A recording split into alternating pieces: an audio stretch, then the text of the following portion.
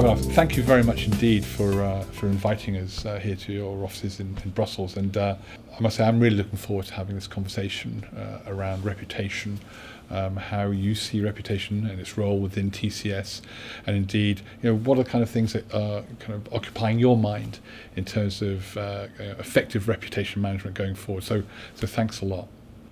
How would you describe your role as Chief Communications and Marketing Officer for Europe? Sure. So I'm the Chief Communications and Marketing Officer in Europe for Tata Consultancy Services. And essentially what my team and I do is we're responsible for the company's brand and its reputation across Europe. There are three divisions which report into me. So there is the marketing division, which supports our sales and looks at building our brand awareness. There's corporate communications, dealing with media outreach and increasingly a lot more on the social media side.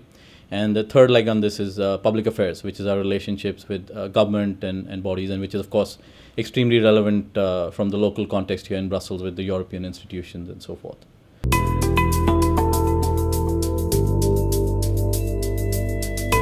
Given the breadth of what you've just described, what are some of the key challenges, the key issues you face in carrying out your specific role? So, part of our challenge has been really to sort of ramp up and make sure our brand is in tandem with the growth of our business. In fact, ahead of the growth of our business. I would say the second fundamental challenge has been that the field of communications and marketing itself has been seeing vast and definitional change over the last, I would even say if you look at the last decade. There's a lot of change brought on by the whole digital revolution, with operating in a faster world, in a more digital world, in a more connected world. Often new and unplanned issues hit you every day. So, you're not sure if your agenda is always in your control, especially on the communication side. And when you consider that rate of growth and making sure that the brand is, as you put it, ramped up, are you always looking to articulate the brand in terms of explaining it to stakeholders and what TCS stands for? Is that a kind of ongoing process? Sure, and absolutely, but it's a different, it's a different battleground in each market. A different challenge, say, in the UK, which is sort of been our long-standing market. We're a known entity. Our group has a lot of investments. It's the largest investor in the industry in the UK. So there, I think the focus is more towards defining our business and talking about our issues. Whereas in a newer market, it's really about starting off telling your story and what your brand stands for. In your view, what is the role of reputation in your specific sector? Well, I think for our business, our reputation is paramount. Probably even if you ask our CEO and say, what's your biggest asset? He's not going to talk about a physical asset. He may talk about our people assets, which is core to a business like this. But he certainly talk about a reputation as a primary asset. If you sort of look at it in measurement terms, our company has a net promoter score of 9.8, which you as a connoisseur would know is fairly remarkable, given the averages stay in the 6 or 7 things. Even recently in a survey which was done of 1,500 CXOs, CEOs, CIOs and so forth across Europe, on their satisfaction with companies in the IT services sector, we got rated as #1 all across Europe. It's been for the 2 years in a row. So obviously our business is doing something right, and we have a great partnership with our customers, which is why we get that.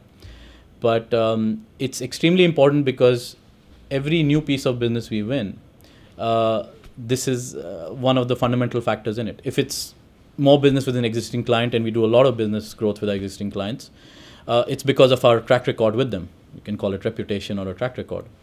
But it's even more important when there's new business. So, when a CIO of a company is signing off a 50 million euro deal to do work with them, sure, you have your discussions and they do the research on you, but ultimately they do pick up the phone and call their peers and the CIO of another company saying, hey, you use these guys, what do you think of them? And therein the word of mouth reputation is crucial.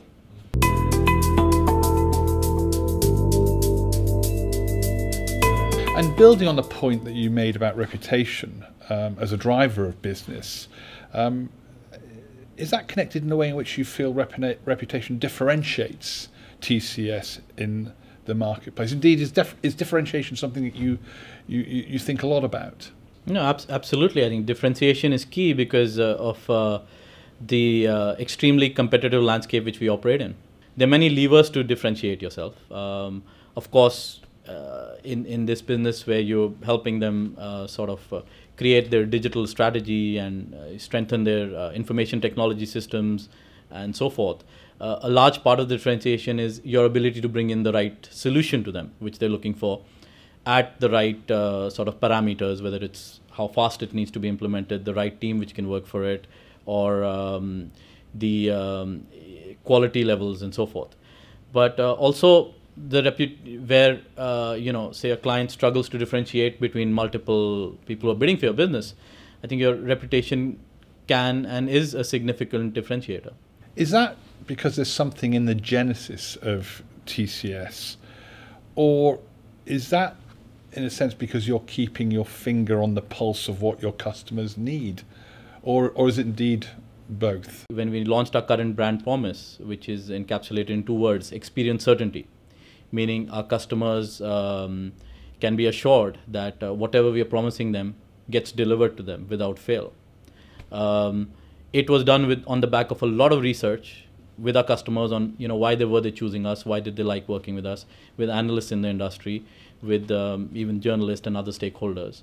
And that research led us to some powerful insights on why we were good as a business, and that led to our whole branding strategy and our architecture behind our positioning. It's interesting. I'm aware of experience certainty, and I'm just wondering whether the derivation of that statement or positioning is in some way a reaction to the fact that sometimes consultants will come in and make promises that they don't necessarily keep. It's linked to that. So if you look at it from consulting, especially in the information technology sector, traditionally there's a very high project failure rate. On industry average, it's as high as 60% at times.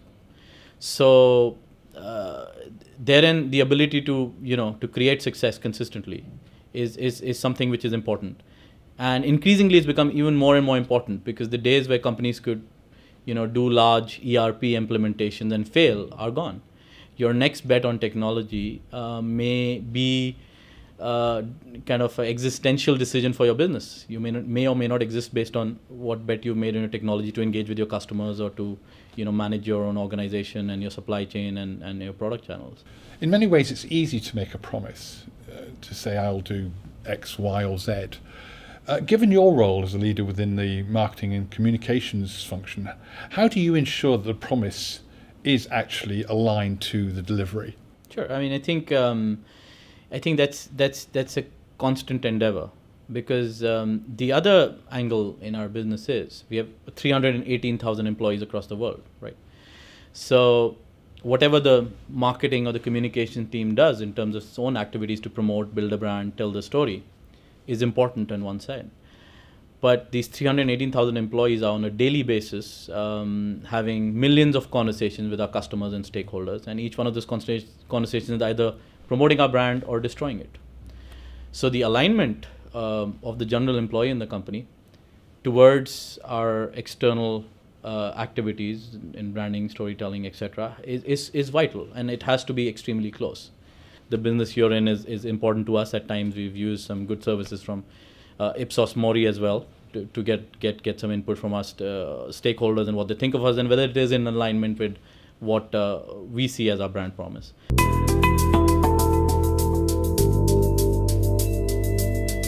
Talking about the kind of integration, collaboration of different functions within the organization, marketing with communications and HR, etc. And I'm just wondering, is this something that's going on in TCS as well, this movement towards a more integrated, collaborative approach in order to maximize the impact of reputation? It's certainly true in TCS and certainly true in our industry. In fact, interestingly, some time back, the editor-in-chief of the Holmes Report, which is a PR publication, had done a story on this, talking about the integration between marketing and communications and what would it lead to. And based on that story, I decided to do a small poll with sort of my peers, communications heads and so forth of other companies, to see how are things going in their companies and what do they see the future as. And they were given multiple options, which was, communication and marketing are going to remain separate, or are they going to get integrated, or will communications become a part of marketing, or will marketing become a part of communications, etc., etc. Interestingly, about 65% of them came back saying that in the future they see a deeper and deeper integration between the functions. And I said it's true in our industry, it certainly is. If you look at most of the big players in the industry, they have integrated their functions in communications and marketing in particular. Some of them have actually had their former communication directors become their CMOs. In our company, when I came in first into Europe, I was the communication director for TCS, and then in due course I was also given the responsibility for the marketing department, which has been a gain to us, I think, certainly, because the ability to manage things in a holistic way is important. That's one aspect. Secondly, since the channels and the audiences and the audience behavior has changed, and requiring a lot more work on the digital side, on the social side, I think skills from both sides of the table combine very, very well together in running a more integrated campaign on anything which you are driving. The storytelling skills from communication fits in really well with the campaign skills which is traditionally rested in marketing.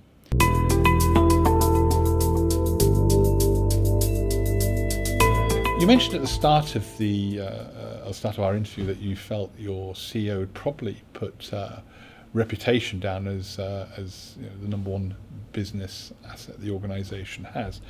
Do you think that view is consistent across the entire kind of leadership team within TCS? I certainly think it's true across the board. I don't know if you do a survey on it or otherwise, but I think I do. I am familiar with the Ipsos survey which you do of the captains in the industry, and even that threw up an important point, which is the board level people you polled came up saying that when they looked at doing business with someone, what was the most important attributes to them, and it was trust. Now, you can choose the word whichever way you want. You can say reputation, you can say trust, you can choose brand, but it's reflecting the same concept that, it is important for businesses, especially in today's trust deficit scenario in many, many markets where traditional institutions have seen a decline in trust, whether it is on the political front or it's in institutions, media, etc., that it is important for the customers in the end to be working with someone you trust with, and therefore your reputation is crucial.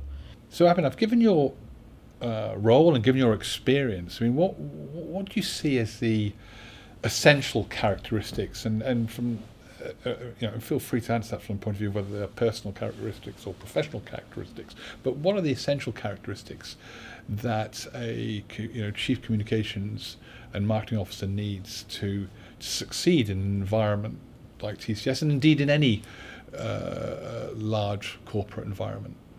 One of the regional CEOs I worked with in the past had a very interesting observation on this as well, because we were sitting and doing a review on things which we were doing.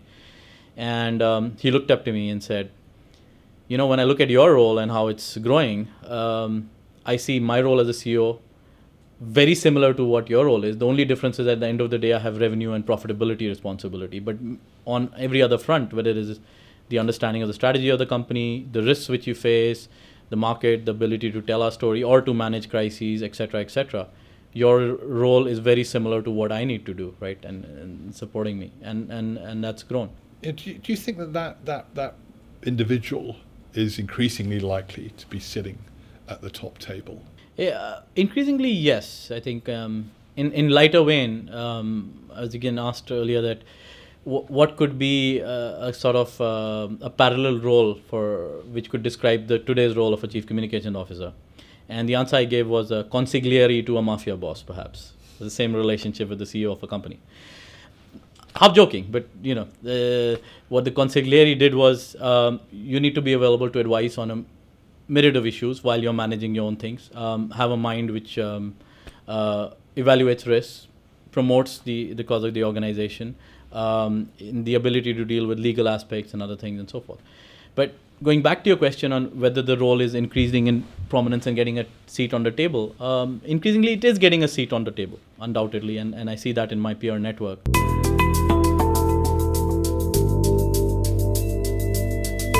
If we think of this thing, reputation management, which in many respects is a very sort of amorphous process in a sense that 1,000,001 things make up reputation management. But given that, what do you see as the essential kind of building blocks of an effective reputation management process? It's a good question. I think one important thing from the reputation management point of view is that you need to look at it holistically. Organizations which have tried to isolate it, which is saying, okay, this reputation management important for me, let me create a chief reputation officer who sits on the side and does something and somehow my reputation is being managed, have more often failed in those endeavors. All right. Where it starts to work is that when you can engage with it holistically. And in today's world, it's important to be socially relevant in whatever you do, right? So whether it is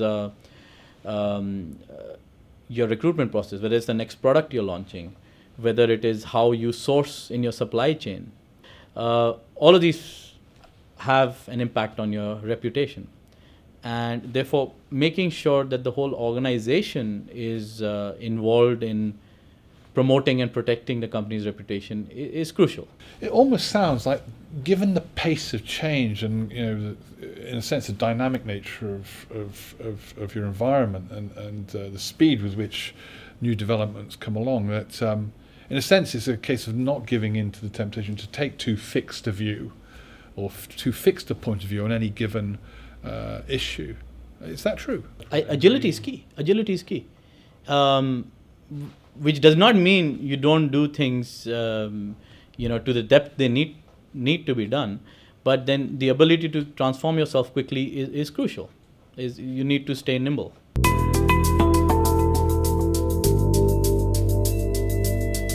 And if you take this kind of sector perspective even further, I mean, let's fast forward right to something like 2020 or so. I mean, what's your sense of, if I put it that way, what the world will look like then?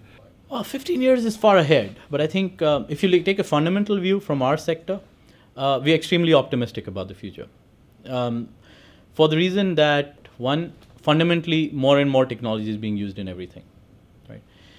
Whether it's a car, if you look at a car today versus a car a few years ago, a car is more and more of a computer, given all the sensors it has, the information system it has, the GPS, connectivity with your phones, and then as the next generation of potentially driverless cars comes out, they're computers.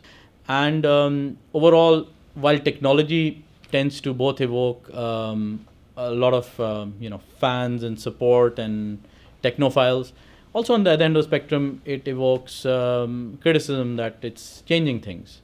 But overall, it is a force for good. Ultimately, technology is in the hands of people, and like any other tool, it's how you use it.